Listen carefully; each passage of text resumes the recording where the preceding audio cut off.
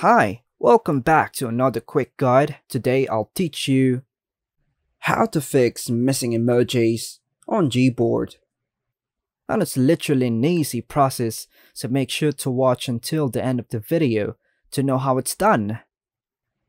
If you're facing issues with missing emojis on Gboard, you can try the following steps to resolve the problem. So the first step would be ensure that you have the latest version of Gboard installed. Go to Google Play Store, find Gboard, and check for any available updates. Sometimes a simple restart can resolve temporary glitches. Restart your Android device and check if the emojis reappear on Gboard. Now let's clear the cache. To do this, go to the device settings, apps, Gboard, tap on storage, and then choose clear cache. This might help if there's a cache related issue. Now let's reset Gboard settings.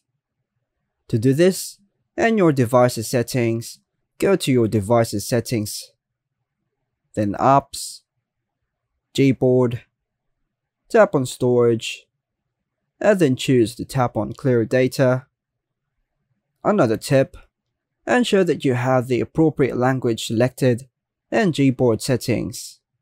To do this, go to language, then tap add keyboard, then just tap to choose the desired language.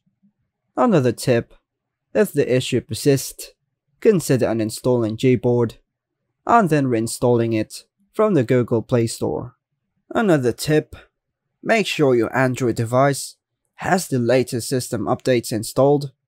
Sometimes compatibility issues can be resolved with system updates.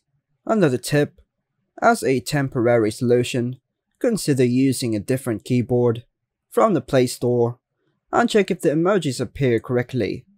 This can help identify if the issue is specific to Gboard.